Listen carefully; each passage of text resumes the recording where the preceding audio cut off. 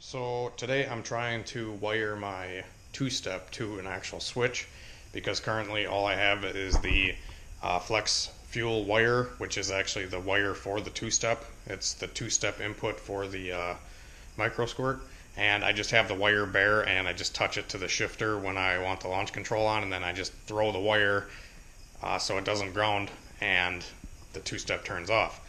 It's not the most efficient way to be doing it, so I'm trying to wire it into a switch somewhere. Ideally, I would like to wire it to my brake switch because I have to hold my foot on the brake when I'm launching the car, and ideally the two-step will work whenever my foot is on the brake. So I'm trying to wire it to the brake switch, but the thing that sucks is you can't do that because the Microsquirt input for the two-step needs to be a ground. It can't be a 12 volt source. So what I'm doing now is I'm going to use a relay and control a ground circuit. So to turn the relay on, you need a power and a ground, which are these two wires I have tied together. And then this is going to be your input and output. So one side will go to ground, and then one side will go to the Microsquirt, or to the flex wire. That way I can use my brake switch 12 volt input to turn the relay on, and then when my foot's off the brake, the 12 volt is not there, so the relay is not on and the two-step won't work. So this is pretty much the simplest way for me to explain this. You have a relay. This relay that I have is a 4-prong. It only has 4 pins on it. So 2 of them are going to be power and ground, and that's going to turn the relay on. So one side of the relay is going to have power, the other side is going to have ground, and then the remaining 2 prongs that you have, one will go to ground and then one will go to the flex wire on the ECU. So when this relay is powered on, it completes this ground circuit, so the two-step will turn on. If you don't know what wires should be power and ground, you can just take the relay like I got here, and I have a bunch of bare wires here, and as I can show you, easy way to test is just to take the prongs off the relay and fire up a battery charger.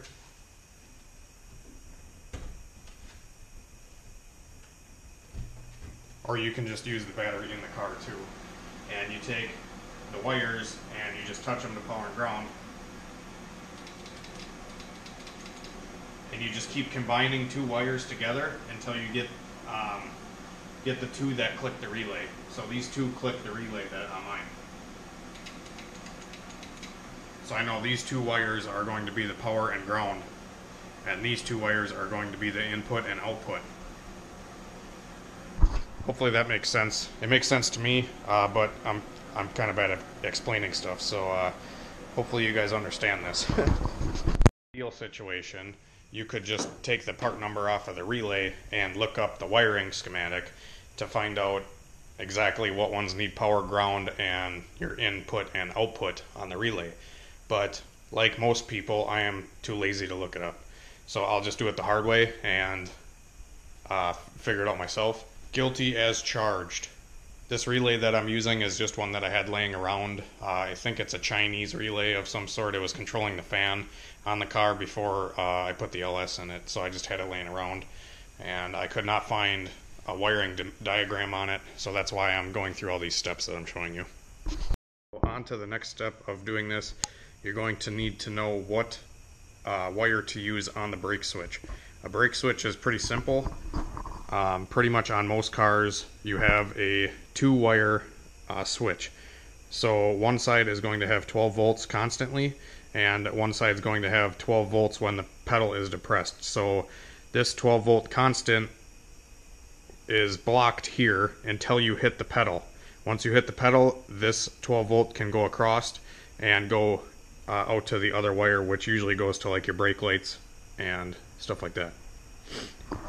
So just crawl underneath the car by the brake switch and find out what power or what wire has power without hitting the brake pedal. And then you could check the other side, but when you press the pedal, if your brake lights are working, the other wire is going to be the one that you want to tie into the relay.